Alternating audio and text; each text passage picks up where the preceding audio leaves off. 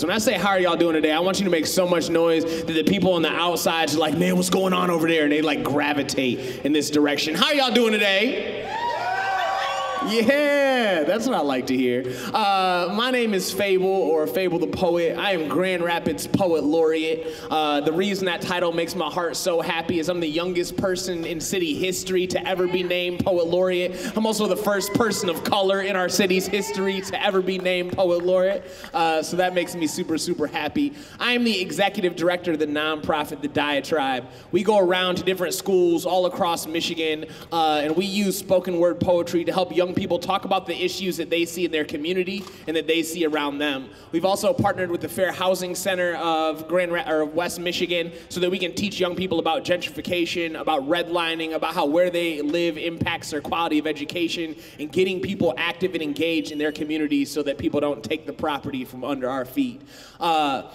We have 4 dynamic poets that are here for us today. We're gonna go around kind of round robin style, talking about kind of like what world peace means to us, what peace means to us, what love means to us, and ways that we kind of try to implant these ideas in our everyday life and in our experiences. Do you all know what type of noises you can make if you like what you hear when you hear some poetry? You know what kind of noises you can make? One thing you can do is you can do some snapping. Can I have some snaps? Can I get some snaps, some snaps, some snaps? Some of y'all like, absolutely not. Some of y'all did. I appreciate you.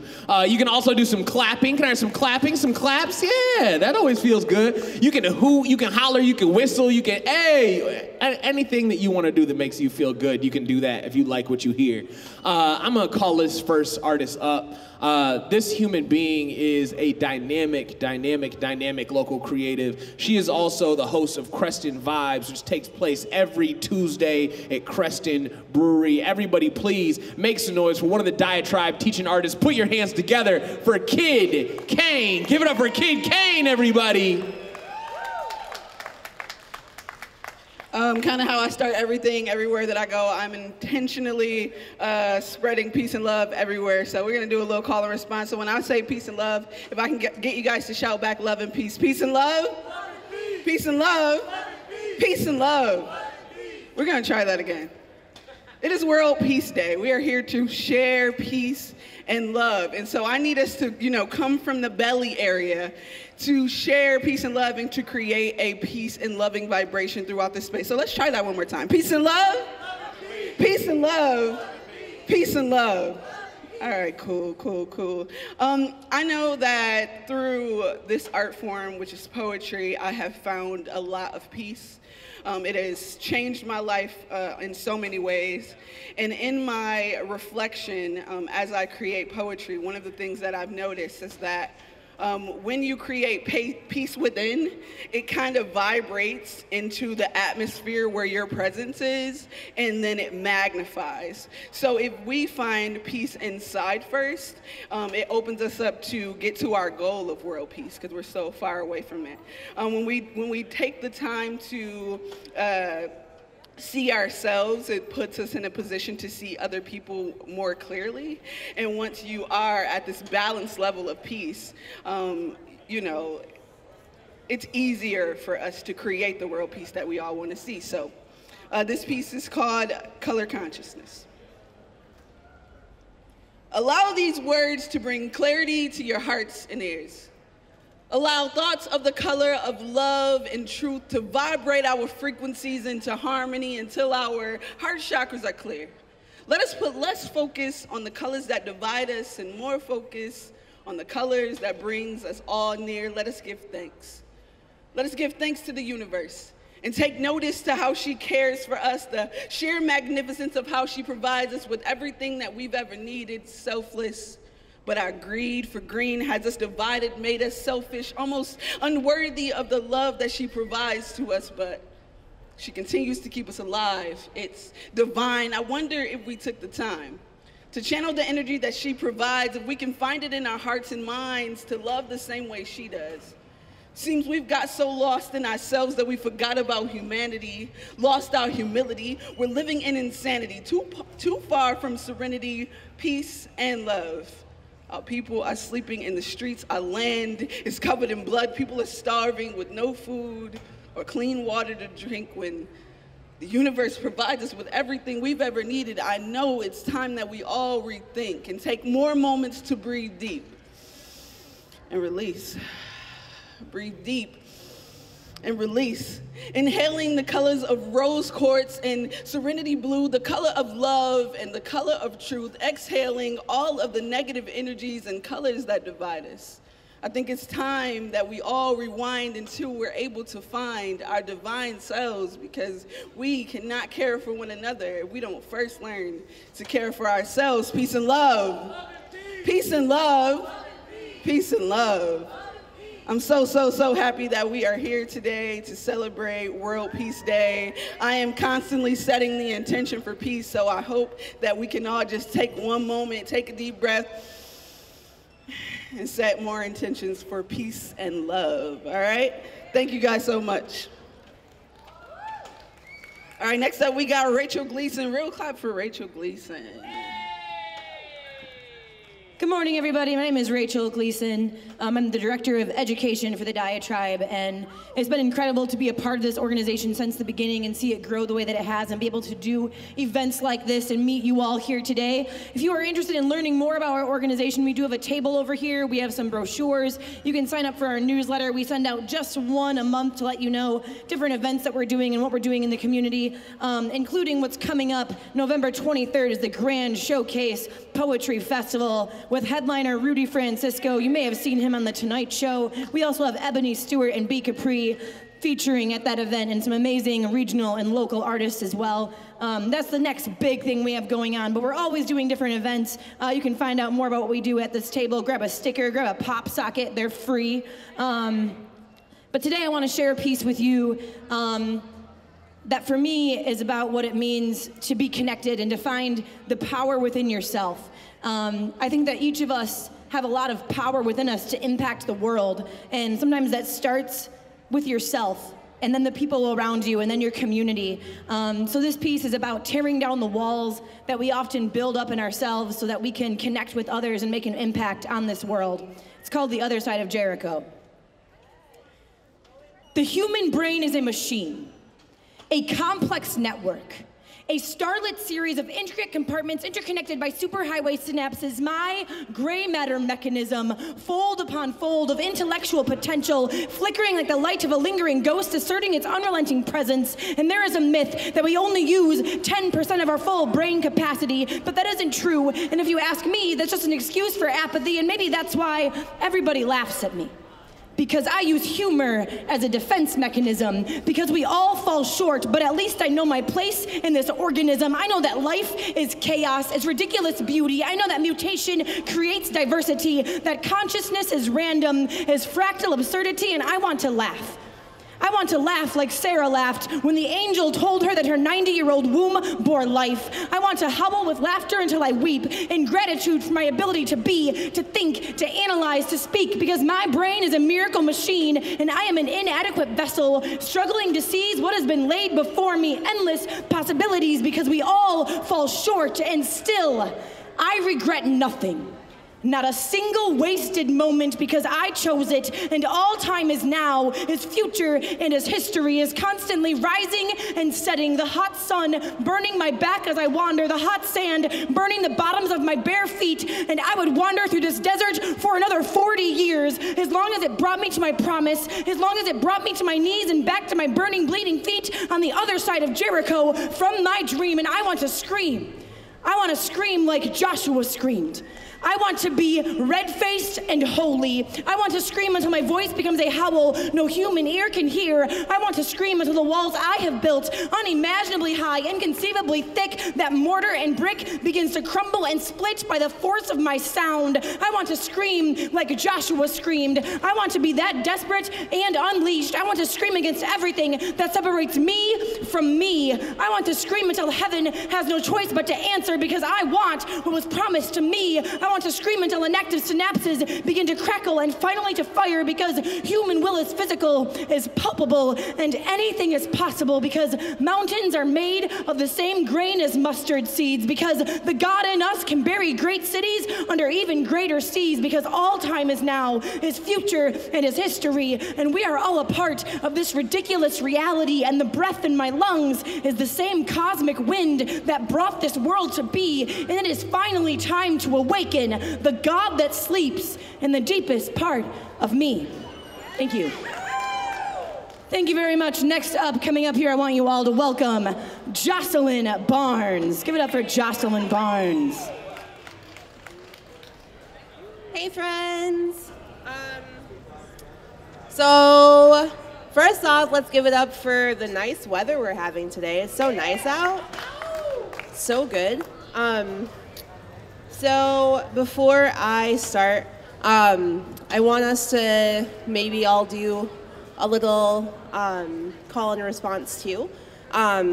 So, let's all, get kind of grounded, give thanks for the sun, and then I want everybody to say, I'm in touch with my community. I'm in touch with my community. Perfect. And I'm striving for peace every day. I'm striving for peace every day. Awesome. So a little bit about me. I love Grand Rapids. I used to go to school here, and I am going to read something about acknowledging that peace isn't always where we're sitting. So this is about queerness and about acknowledging that in order for me to be able to be here and say, hey, I'm queer, took a lot, and a lot of pain and a lot of struggle. So I'm going to read this. Yeah.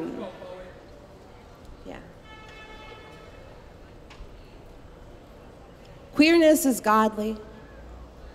To not have a name for the way that you love or exist, to not know any other way to love or exist, to know that this form of personal autonomy means giving up bodily security, means boots to bellies, means fighting for rights that should be inalienable, means disownment, means being victim without headline, means crime without justice.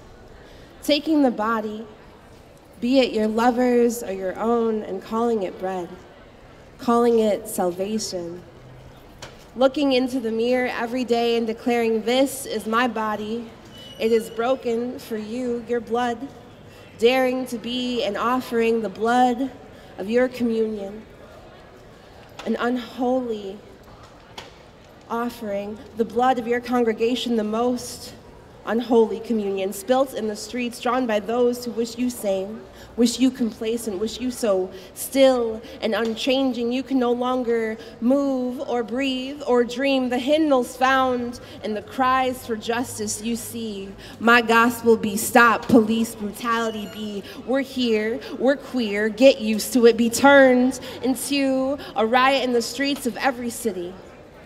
The choir holding up signs and fists singing no pride for some of us, without liberation for all of us. The ministry is brought to its knees time and again, and we are all hallowed in the knowledge that our bodies can be so consecrated. Needing a safe space to exist for the night, queerness finds peace and makes church within the confines of a local club, anointing itself in glitter, silk, and sequins, for there is no time to mourn. Instead, there is technicolor celebration on the dance floor, sanctifying through sweat and working to the subliminal rhythm, finding that the best way to worship is equally the best way to love, with the whole of you, all at once, a moving, grinding rapture. But I have to ask, what is there to do when even your church can be burned to the ground? This body is holy. Every mark on my flesh, a confession of the sins against me, of the way that my love be both prayer and answer. Yes, My weight, my capacity to love is indeed divine, was gifted to me from on high. The only way that I know how to feel is overwhelming. A big and passionate mess of emotion and exaltation. I say small prayers, and between each kiss of my lover's skin, one. Grant me the resilience to remember that healing isn't linear too. Let me find new ways to love you more each day. May I possess the grace for tenderness and the strength for vulnerability. 3, allow me the courage to express my boundaries. And 4, give me the patience and receptiveness to respect yours. Thank you. So next up, the Poet Laureate of Grand Rapids, my favorite person ever, Marcel, Fable, the poet. What up, what up, what up, what up, what up? So I appreciate everybody coming over who's snagging pop sockets, who's snagging these free CDs, who's snagging brochures, and who's signing up for our email list. A lot of people have been asking questions like, hey, can you tell me more? Like, are you guys just like poets? Like, I guess I don't get it. And that's fine, and I appreciate y'all asking questions. So the way our programming works is we do assemblies, after school programs, and workshops in roughly 20 schools a year all across Michigan. And what we do is we go into schools, we share stories about our upbringing, about our life, and then we read poems about it in full auditoriums of young people. So for example, with me, I grew up with a dynamic single mother who was like breaking her back to put Payless shoes on my feet and hand-me-down clothes on my back. I grew up with a really, really, really abusive stepdad who loved to drink and dive into hard drugs. And whenever he would, he'd always like put his hands on me, which made my upbringing feel just not very safe. I was that kid in school who always got suspended for fighting, whether it was fighting on playgrounds or basketball courts or movie theaters. I was that kid that couldn't be in school, couldn't stay in school, and just didn't like to be in school. So what we do is we'll share stories about our life, we'll read poems about it, and then we'll work with young people for 6, 9, or 12 weeks, getting their stories out. And at the very end, we get them working with organizations all across the city, sharing their stories. Getting on these huge stages is a way to show people that like performing arts is valid, it's powerful, and that you can also use it as a beacon for healing. So if you do want to come and learn more about our organization, please come over here, snag some information and whatnot. I'm gonna read a poem. Yeah. So I'm not a singer whatsoever. And the beginning of this requires singing, and I don't know why I wrote it like that. It doesn't really make any sense. I don't know why I did that to myself. But it's based off a song by Louis Armstrong, and this poem is called "What a Wonderful World." And it really breaks down what peace means to me, especially world peace and the idea of it. So don't laugh too hard at my Louis Armstrong impression. Unless you want to, then laugh away. Yeah. I hear babies crying. I watch them grow. They'll learn much more than I'll ever know.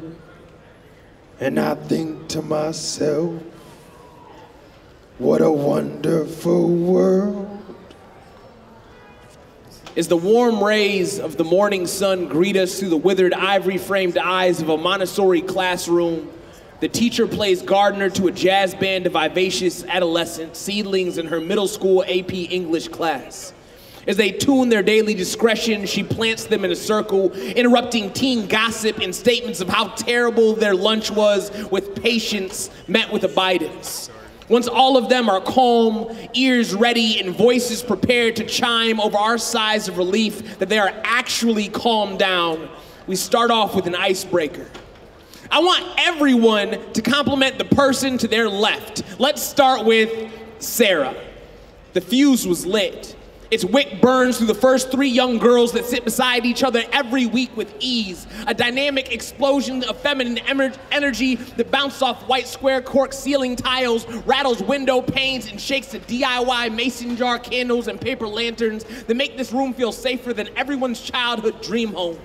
You can hear the roar of smiles and see sparks of authenticity cut through the shackles of competition that society forces on the ankles of these young women. These brilliant, vibrant, sharp humans destroying chains with molten statements of, girl, I love your energy.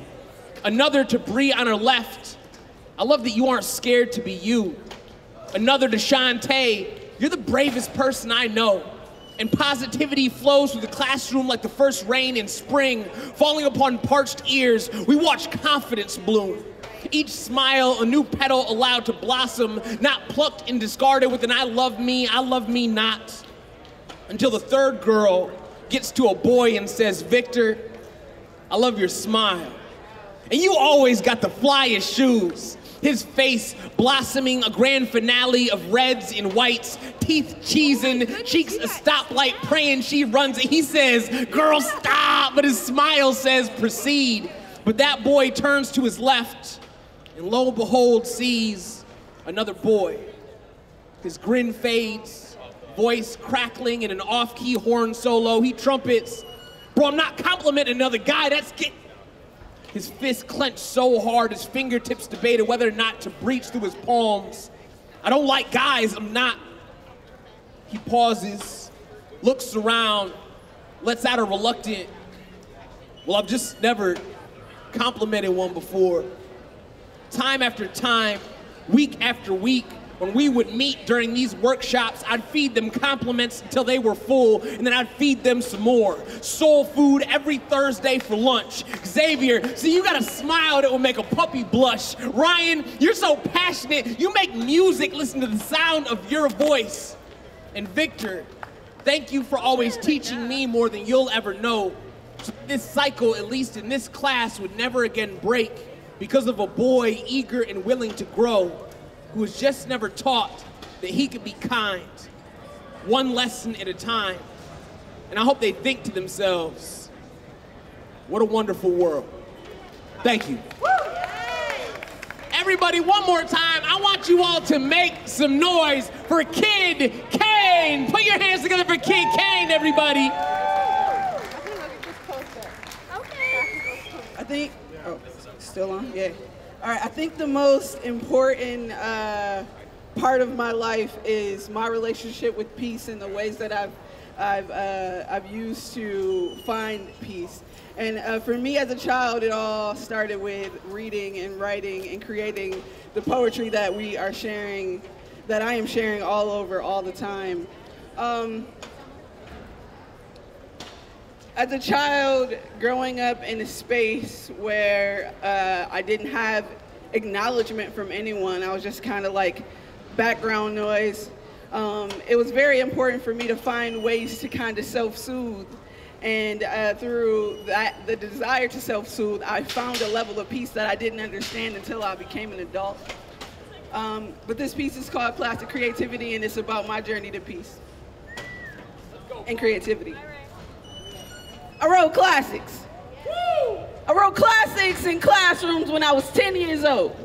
I got notebooks on notebooks of untold gold, a plethora of pages and writing utensils witnessed my life unfold. I chicken scratched my soul while eating ramen noodles and drinking ginger sodas. Back then, I knew my soul was older, no lie, I knew that I was timeless. I was not born, I will not die. I transcend the physical, multi-dimensional. When kid was a kid, she was ahead of her time. Words ahead of the line, thinking of poems at the back of the line, rewriting my life in my mind. So I had a mom's like Claire Huxtable and a pops like Uncle Phil, living a life much more comfortable with less pass-through bills and more money to fill banks, less noodles and more steaks, less agitation and more vacations. I literally vacated the physical to live a life more traditional. These words raised me. These words saved me. These words gave me hugs when people forgot to hug me, gave me love when people were too busy to love me. These words have been my best friend. From writing stories to reading dictionaries in my grandmother's den, we've been click tight. So each and every day of my life, every day that I write, I use this creativity to remind me of wholeness. Using each word to fill the holes within me, using each poem to feel, using each poem to feel real. Real feelings feel the realest when I use these words. I use this creativity to calm my nerves, then hop on stages like this one and learn about them new nerves, them something's brewing in my stomach's nerves. Knees knocking nerves, almost slurred my words. Nerves. Then I use this confidence fueled by my passion for creativity to not forget these words, and then the words that I almost slurred just seem to calm my nerves, and I take flight. Yeah, I use this creativity to fly, to soar, carry your pigeon flow. Y'all know I use these words to send a message. Use this creativity to speak the truth. Use these words to open doors. It's a blessing. I use these words to teach life lessons.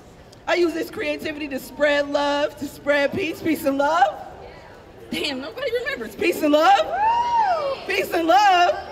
Peace and love. Oh, you're my favorite. I use this creativity to spread love, spread peace from the depth of my soul into all the souls I can reach. I use this creativity to shine like the moon and the sun gave birth to me. I use these words to enlighten.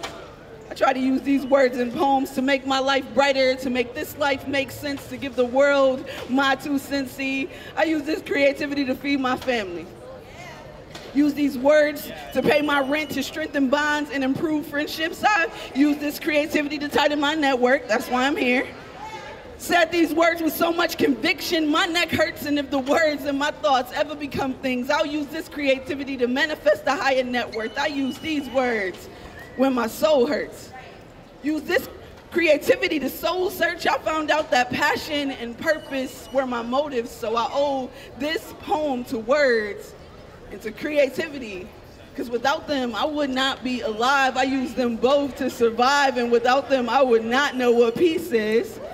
And if you weren't here earlier, when I say peace and love, I just want to vibrate the frequency of peace and love through this space. So I need you to shout back love and peace. Peace and love. Love and peace. Peace and love. Love and peace. Peace and love. Love and peace. Happy World Peace Day. Thank you. All right, we're gonna keep our hands together for Rachel Gleason. Real claps for Rachel Gleason. So one of the things that I often talk about when we go into schools and we're doing assemblies for young people in these auditoriums is I talk about growing up in West Michigan. I did grow up in West Michigan in Hudsonville. There are a lot of churches in West Michigan, as you know. A lot of these churches do amazing things for their communities and for the people that go to them. For me, my home life in my church environment was not the best place. It was extremely controlling and spiritually and emotionally abusive. And one of the reasons I write today is because I felt like I didn't have a voice for so long. And if you can see by looking at me, I'm just like a little bit gay. So that made things extra hard in the particular church that I was in. That was not an option. But I tried really hard to be what other people wanted me to be, to say what other people wanted me to say, and to embody what other people wanted of me in my future. But I got to the point where I was not able to do that anymore. I was struggling just to live and keep my head above water, and felt so inauthentic and so lost until I finally found my own voice, and I came out and I left the church. And it was the hardest and scariest thing I've ever done, but it was also the best thing I've ever done. I got engaged 2 weeks ago to an incredible human being, and I'm very excited to start the future in my life with her. But one of the reasons that I'm a writer today, and not just a writer, but someone who likes to speak and share my story at events like this, is it's so important to me that now I know who I am, I have my own voice, and I can live authentically and authentically loud and talk about the things that I do believe in. I don't believe in a lot of the things that the church taught me. I was taught a lot of judgment and condemnation, but I believe today that God is in everything, that there's beauty in everything, that there's poetry in everything. So this poem is about the things that I do believe in, things I wasn't necessarily taught to see God in as a child, but I do now. I believe, I do believe, I believe, I do believe. I believe in pipe dreams, in clouds of blue-gray smoke with brilliant silver linings. I believe in scratch-off lottery tickets, in $2 cash words with big pots and impossible odds. I believe in those fleeting moments of ridiculous hope when you're worshiping the worn edge of that Susan B. Anthony coin, worshiping that friction and praying for the letter T, because a T would change your life forever. I believe in hope for the sake of hoping. I believe in the God of instinct. I believe in the women locked up at Kent County, walking the perimeter of the big pot in groups of 2s and 3s, walking miles in circles, walking miles in circles that would stretch across state lines, for some of them to coastlines, if only they could walk outside. I believe in the God of small things, in knock-knock jokes with X-rated punchlines, in well-weathered faces with deep-grooved crow's feet and even deeper laugh lines. I believe in getting lost as a pastime and crisscrossing double-backed map lines. I believe in remembering the bad times, the being grateful for what we have times. I believe in Stonewall and the riots of '69 when the bull dykes and drag queens decided that their bar had been raided, that they'd been invaded and degraded for the last time, when the trans warriors whipped off their stilettos and wielded them against beat cops with billy clubs. I believe in the beauty of their thick muscles shifting and sliding beneath sequins and taffeta as they overturned high-top tables, sending smoking ashtrays and half-drunk lipstick beer bottles flying. I believe in that constant, relentless motion, that howl of refusal. I believe in resisting arrest when being arrested means being beaten and maimed and raped. I believe in the kind of rage that silences hate and the kind of pride that renounces shame. I believe in a God of many faces and of many names. I believe in the God of losers, of boozers, of mutts and of tramps and of wannabes. I believe in a God that says, try me. I believe in hopeless cases and dead-end races. I believe in the God of possibility. I believe in myself. I believe in myself the way that children with bath towels tied around their necks believe they are heroes. I believe in myself the way that oil slicks and empty parking lots believe they are rainbows. I believe in the God of rationalization, of delirium and delusion. I believe in the God of certainty. I believe that nothing is certain. I believe in the God of contradiction. And this is the God that rules me. I believe in mutiny, in manipulating reality. I believe in belief for the sake of believing, and exhaling clouds of blue-gray smoke with brilliant silver linings. I believe in pipe dreams. Thank you. Thank you so much. Please keep that going once again for Jocelyn Barnes. Hey friends. So I'm a teaching artist with the Diatribe, and our table's right here. We have a newsletter sign-up sheet, so if you guys want to give us your contact info, you can hear more from us, hear more about shows that we do in our community, because we are very community-based. And this is a little something from me. So this is more about finding inner peace. I think that one of the most important parts about doing any work within any sort of capacity is starting within yourself first. So this is about my relationship with my mom, and then also, like everything I write, my relationship with myself.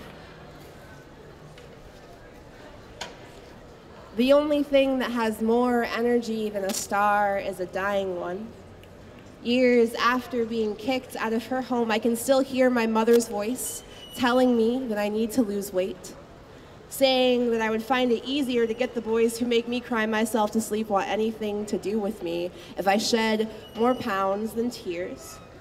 I can see her now, holding up photos of smaller versions of this body, telling me how happy I look in those moments, these instances she's showing me being the same stages of the death of a star, me at 13, when I decided for the first time that being pretty is what got me assaulted at 15, when I came to the conclusion that food was the only constant in my life that made me feel good at 16, When my mother first showed me that there was no God in our flesh, that our blood was no thicker than water, that my fat cells were what kept her and I apart, so I created more and more distance between us, between the ages of 14 and 18. I went from a size 14 to 28. I doubled the size I took up on this earth in the face of post-traumatic stress that sought to diminish me. I ate myself back into existence when my abuser sought to take me out of it. I increased my gravitational pull when my disassociation had my head up in the clouds. After the trial ended, my mother wished that I, the source of her insurmountable guilt, would disappear. So I thought to become a black hole, swallowing any hope she had, a salvation along with the house and home I'd eat her out of, but rather than caving in on myself and letting her words become my destiny, I exploded. Supernovaed my body into a new galaxy, my love becoming fresh light, my essence radiating in the stars surrounding me. The debris of my trauma rotates in my newfound gravity, and I have become the center of my own universe, whole and peaceful, and nothing you can mess with. Thank you. All right, so I'm gonna do one last piece and I'm gonna send y'all away. Again, my name is Fable the Poet. You can find all of us on Instagram. If you guys have Instagram, if you guys have Facebook, you can look up Fable the Poet. You can look up Kid Kane. You can look up Jocelyn Barnes. You can look up Rachel Gleason. If you do wanna dive into all of us and who we are, or look up the Diatribe too, and you can find all of our information on there. So I used to be somewhat of a ruffian. I didn't always used to be so community focused and try to be like such a catalyst for good. I used to be somewhat of a savage. I used to just, I grew up around a lot of liquor stores on every corner and seeing my family members cope with their stressors by diving into alcohol. So when I was growing up, I thought to myself, like, what better way to solve your issues, especially when you're having a hard time, than do these things? And a word from the not so wise, don't do that. Find healthier ways to do it. Go see a therapist, find a counselor, insert anything. Physical activity, any of these things are better. But I tell you that to tell you this ruffian story. Is there any of y'all out here who like stories? Do any of y'all like stories? Any of y'all like pay attention to Moth? Any of y'all watch Moth or listen to Moth? All right. So about 3 years ago, I got this tape from my mom. I grew up with an incredibly dynamic single mother, and she made a really unique choice to record the first 5 years of my life on the cassette tapes. She was like, I don't want you to regret any of the decisions that I made in your life. So she recorded everything from my first steps to my first words to all the fights that she got in with my biological father. And when I was 25 years old, she started sending them to me every year for my birthday. So when I was 25, I went out to the mailbox, eagerly awaiting like money, because that's what you want when you're 25. You're like hoping that it's a card of money. And when I got to the mailbox, I was just like, oh, what's this cassette tape and how do I play it? So I had to like go to a Family Dollar and like get a cassette tape player. But when I put it in, I like heard her voice and I was like so blown away by hearing my mom's voice at the same age that I was. And every year, I proceeded to go out and like get really, really, really excited for these tapes that she would send me. And 3 years ago, when I went out to that mailbox to go and get that cassette tape, there was an envelope with writing that I'd never seen before that I didn't recognize. And when I went to put in the cassette tape, it was a voice that I'd never heard. And it turns out that it was a tape from my biological dad. And he went on and on for like 30 to 40 minutes about why he couldn't ever be in my life, about why he chose to never be in my life. And it made me so mad. And as you heard, I grew up in a pretty violent environment. So I thought, man, I want to break something. And then I was like, no, it's my birthday. I'm gonna drink about it. I'm gonna turn up because it's my birthday. What else would you do on your birthday, right? So I went to Kalamazoo with a bunch of my friends, and they were like, don't worry, have fun. We'll take care of you. And I was like, all right, bet. And then there was insert number of tequila shots. Don't make bad decisions like I've made in life. And at the end of the night, they were like, oh, how are you getting home? And I was like, man, I don't know. And they're like, don't worry, we'll find you a designated driver. And I was like, bet, great friends, great friends. So everybody's pulling out their phones and they're looking for designated drivers. And one guy was like, don't worry, I got one, you're good. So the end of the night comes and I'm like, all right, I'm ready to leave. And this guy's like, all right, hey, meet your designated driver. This is Paul. I say Paul because I don't want to throw his actual name under the bus. But I meet Paul, and Paul is like kind of twitchy, but he's like sober. So I'm like, all right, at the end of the day, what do I want on a designated driver list? Twitchy doesn't necessarily not make the list. So I was like, all right, that's fine.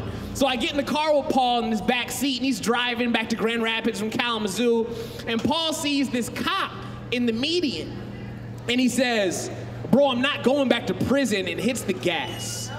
And when somebody says those words, bro, I'm not going back to prison, and you are in their back seat, you immediately are like, this is a trash choice. Like, I immediately regret this decision. Why did I make this decision? But and as much as I'm thinking about this, the car is now moving so fast that you can like feel the momentum of the car moving, and I'm like hitting on the back of the seat like, bro, you gotta slow down. Bro, you gotta stop. And he's like, bro, I can't stop. And he's like flooring it. And like I see the blue and red lights behind me, and I'm like freaking out. I'm like, bro, you gotta stop, bro. I'm like looking at this guy like, me and you do not look the same. We have very different complexions. This is not going to end the same for both of us. I have a criminal history. You clearly have a criminal history. You gotta stop the vehicle. So he goes to like get off on the Gun Lake Casino exit, and he's like, I'm not gonna make it. Yanks the wheel, blows it through the side rail, and rolls it into the Gun Lake Casino parking lot. And I don't remember the next events that followed. I remember coming to and seeing dust and powder everywhere. I remember the airbags being out and the windows being shattered. And I remember the cops running up to the windows, and they're like, get out the car, get out the car.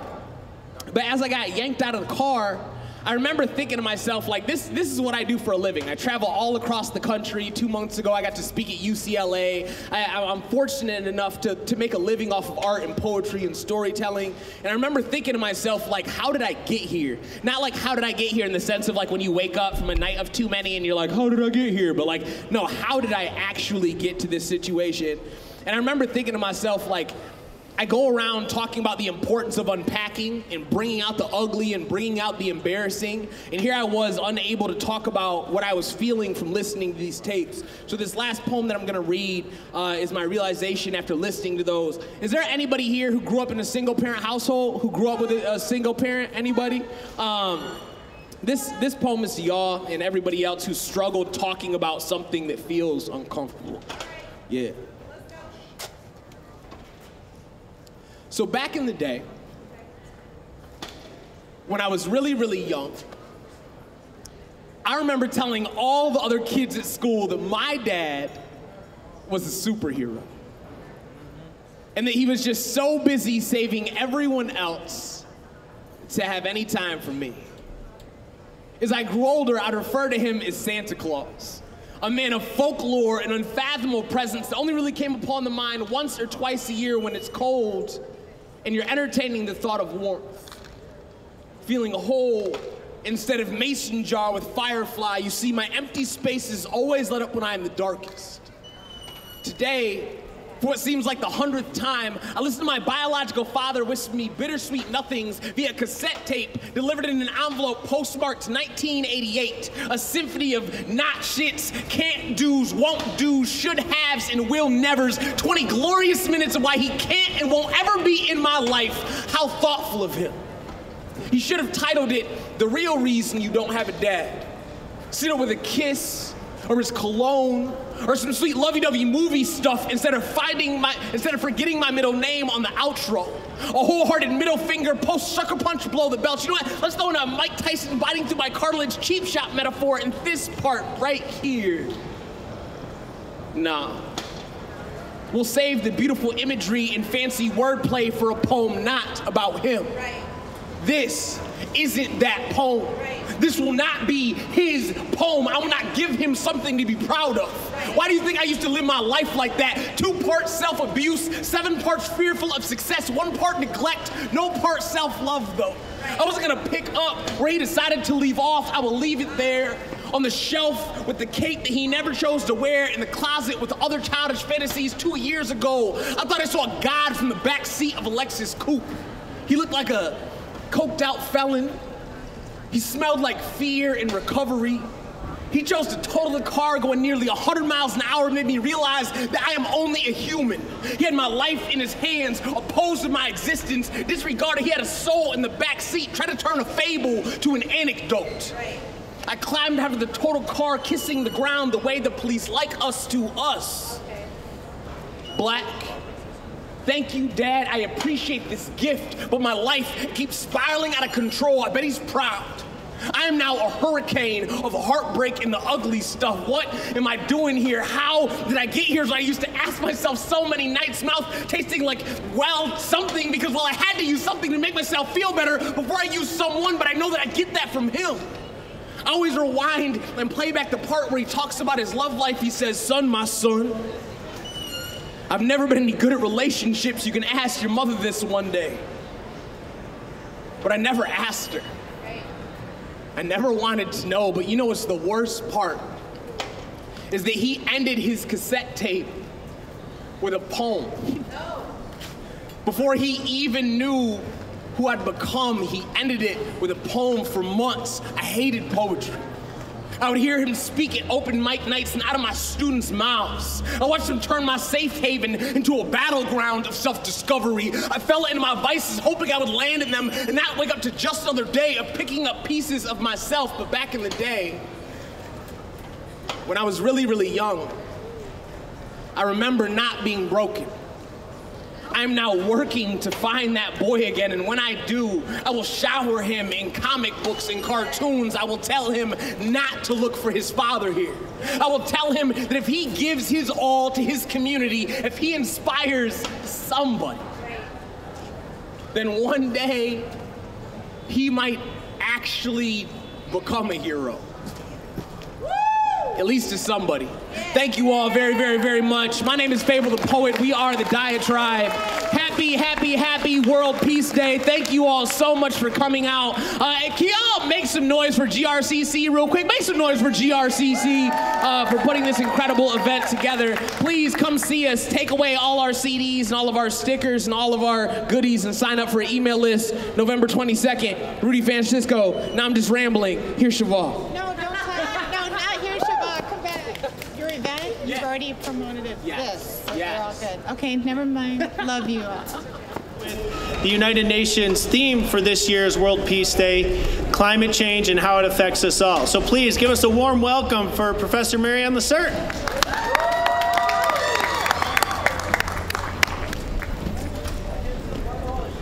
Well, thanks, Sean.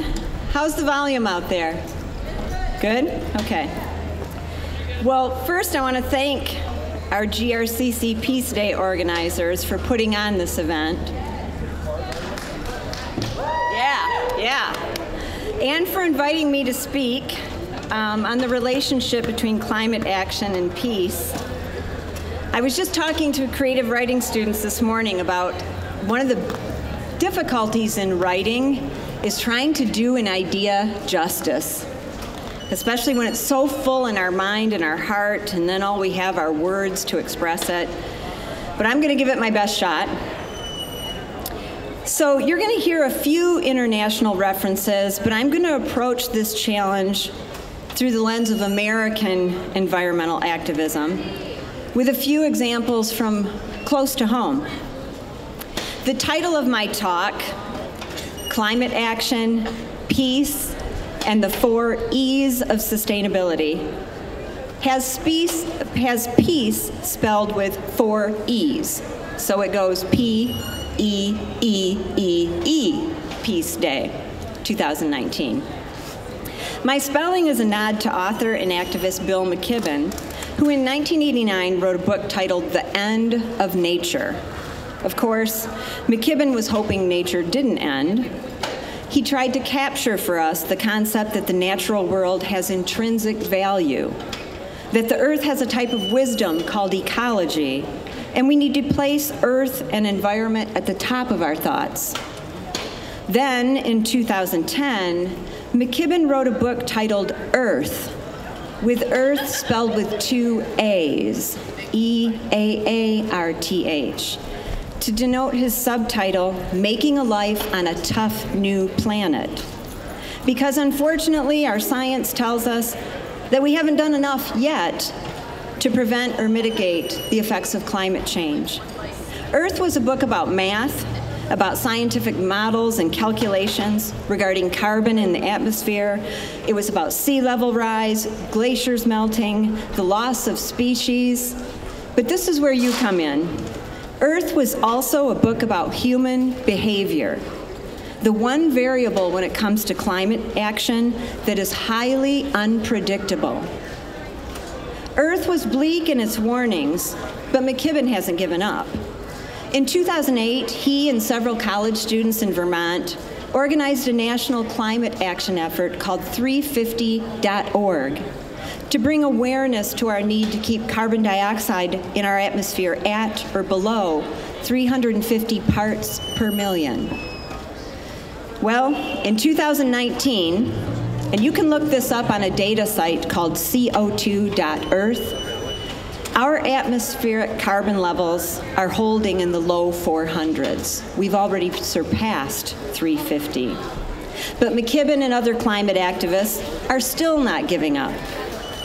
Instead, McKibben has become a spokesperson for a national effort on college campuses across the country to divest from the fossil fuel industry and to invest in more green and sustainable energies. Bill McKibben's life work and the work of a lot of activists working toward environment and social justice models the 3 E's of sustainability. So first, E for environment reminds us of ecology and interdependence. Just a few inches below our feet, here on Bostwick Commons, a living, breathing world exists, and we are a part of it. E for equity brings questions such as, how are we as a society making sure that all in our communities have equal access to education, healthcare, clean air, clean water? E for economy asks, do our economic systems welcome participation? Are we making and distributing products with sustainability in mind? Do our jobs offer livable wages and a fair and balanced distribution of the wealth created by our work?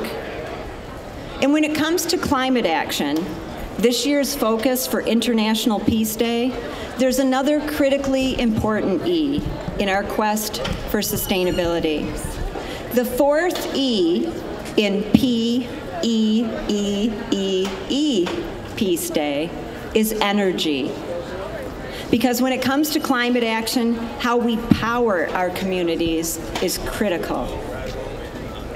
Environmental and social justice activists tell us that for far too long, our treatment of the environment and each other has suffered due to an approach that puts economy and energy first. Because in a sustainability sense, systems that prioritize any of these E's at the expense of others are systems that create injustice. This year, as a part of a 17-goal plan for sustainability, the United Nations has designated 2019 as the year of climate action. In other words, it's time for environment and equity to be top priorities. It's time for action that makes our places better for all. Now, action is a word that can be overwhelming, can be downright scary. In fact, it makes us feel inadequate when the call to act comes in. But the good news is there are unlimited ways to address climate action and peace by honoring, each in our own way, these all-important E's. I want to share with you for a moment some of my awareness-making mentors when it comes to writers for action and peace. First, I'm thankful for the Native American authors such as N. Scott Momaday and Linda Hogan for reminding me always that we humans are a part of our environment. In the 1850s, Henry David Thoreau went into the woods 2 miles outside of town, and build a cabin on Walden Pond, where he lived for over 2 years. He wrote about our human relationship with nature, but he also wrote about war, our treatment of Native Americans, burgeoning new technologies that he feared would flatten our communications. And in his famous speech on civil disobedience, Thoreau charged us all with the responsibility to act when our society is unjust.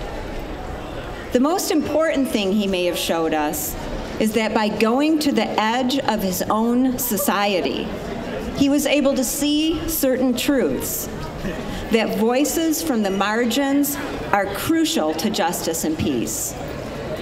Thoreau didn't invent civil disobedience, but he helped to frame this tool for abolitionists, for leaders in the women's movement, for Mahatma Gandhi, for Martin Luther King Jr., for activists to our day.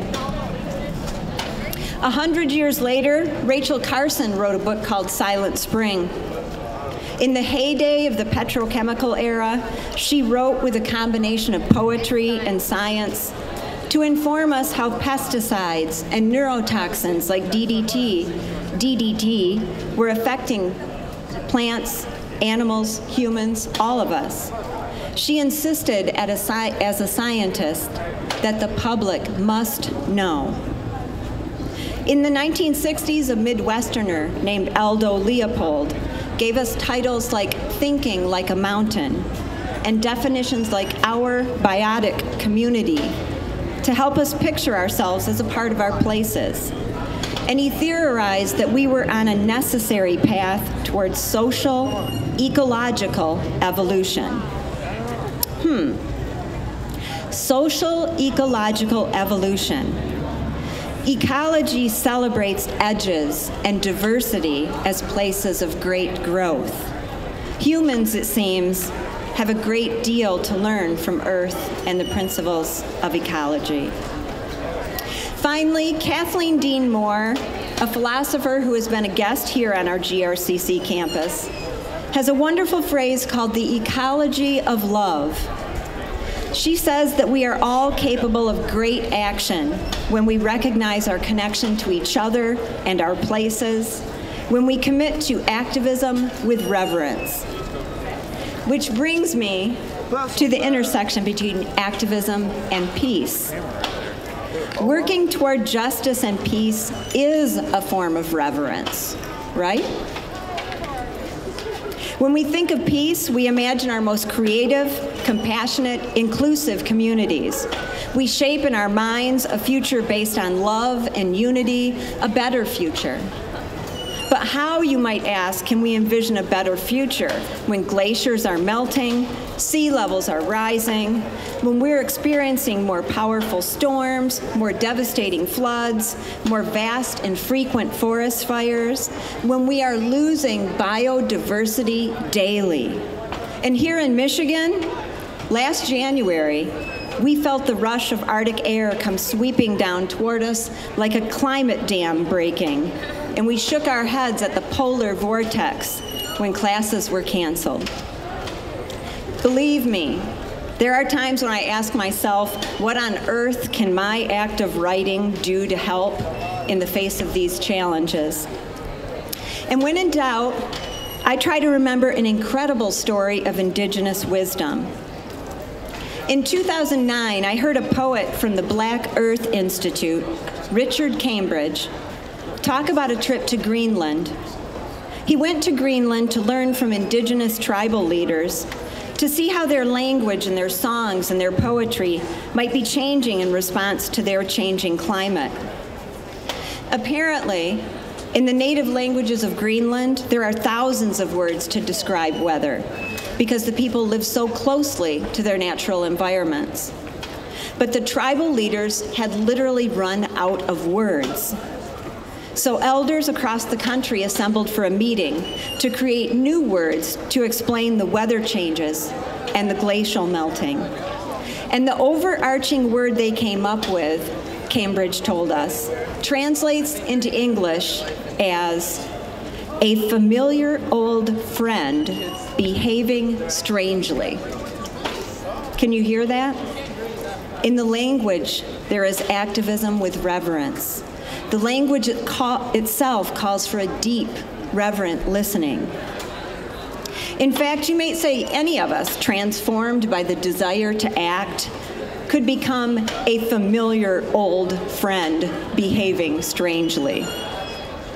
Change isn't predictable. Change certainly isn't orderly. Change is messy. Change changes. I guess my point is, our action doesn't have to be clear or precise. Any activism with reverence will do. What do you love? When you envision a just and a peaceful future, what does a healthy, peaceful environment look like to you?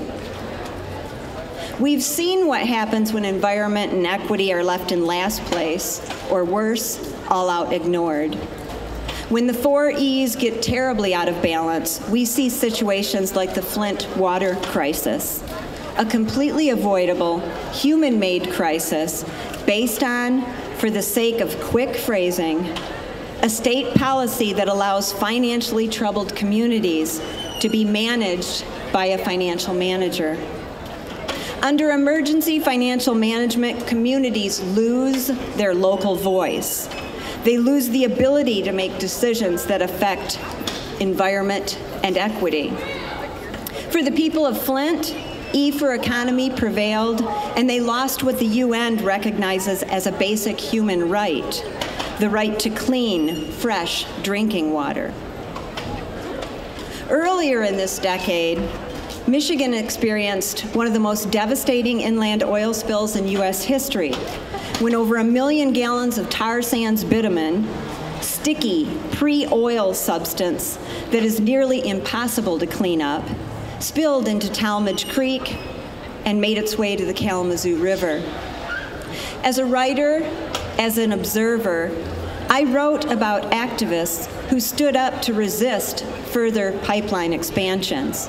When 3 and 4 and 5 years later, Enbridge, the international company building the pipeline, had still not cleaned up the Kalamazoo River. In fact, the river will never be the same. Michigan's Enbridge 5, as those 5 activists were called, were raised into tripods to protest the expansion of new tar sands pipelines into Michigan's state forests. They locked down to bulldozers on the site of homeowners who were protesting the doctrine of eminent domain as new pipelines pushed through their yards. None of these activists were able to stop pipelines from running under rivers or through forests and yards, but that wasn't their goal. Their goal was to give us, the public, a chance to see the damage done when we cling to old systems. They acted on behalf of Earth and climate, hoping a busy public would understand the urgency to move to greener, more sustainable energies, which we are absolutely capable of producing. They acted, and so can we. So must we. It's important to note that seeing the end of the fossil fuel era does not mean climate action diminishes the contributions of the people who work in the oil and gas industry. The U.S. has enjoyed many economic boom years thanks to cheap oil and gas, thanks to the hard work of wildcatters and roughnecks and engineers and computer programmers. But as oil and gas industry geologists and climate scientists alike will tell us, oil and gas are no longer cheap and easy to get at. From boiling bitumen in gooey toxic pits to fracturing the bedrock to release shale oil and gas, we know that greenhouse gas emissions continue to rise and extraction becomes more and more destructive. So it's time, on behalf of climate action, to rebalance those E's. Our college president, Dr. Bill Pink, used the term disruption in our opening meeting this fall. Disruption as a step toward change. And I think a D for disruption fits in my E's toward climate action, because science and our recent experiences tell us that we need swift bold action, united action to address climate change. We don't all have to get raised in a tripod. We don't all have to lock down to a bulldozer along the tar sands pipeline path. But we should understand and appreciate the role of direct action, of nonviolent civil disobedience in disrupting a system out of balance. There is great opportunity to act, to disrupt in a positive sense by attending to our ease, each in our own way. Let's start by relearning from Earth.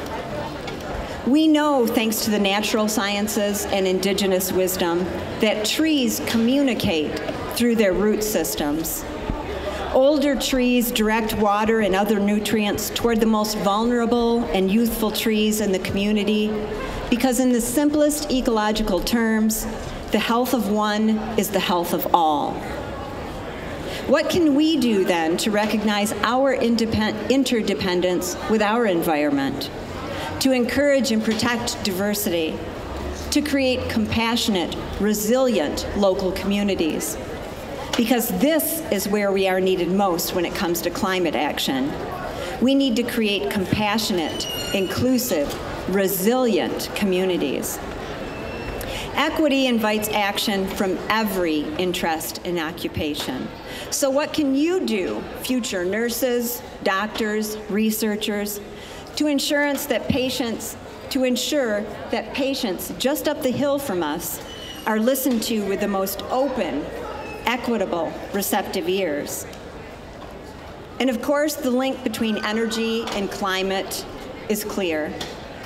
As students and activists at 350.org have been illustrating for years, if we are to slow the effects of climate change, we must transition as fast as possible away from fossil fuel extraction. Here at GRCC, we've been training wind technicians for years. In fact, one activist who went up in that tripod I mentioned a few minutes ago was a former GRCC student. And she spent 30 days in jail for her role in disrupting construction of a new tar sands pipeline project for one 9-to-5 workday. And then she completed a wind tech program, and now she's climbing turbines. Many of you will design, promote, and install new green technologies. Some of you will draft green building projects and develop green communities. And finally, economy. Those of you in business and marketing and economics and public policy, what will you do to ensure that our economic plans work toward justice and peace? How can we support the most innovative, sometimes marginal, new ideas? We don't always know exactly what our role will be in something as huge as climate action. But when you are guided by your passions, when we act for what we love, activism with reverence is activism toward peace. And you've got a lot of E's to choose from on this P-E-E-E-E, Peace Day 2019. Thanks, everybody, and enjoy the rest of your Peace Day.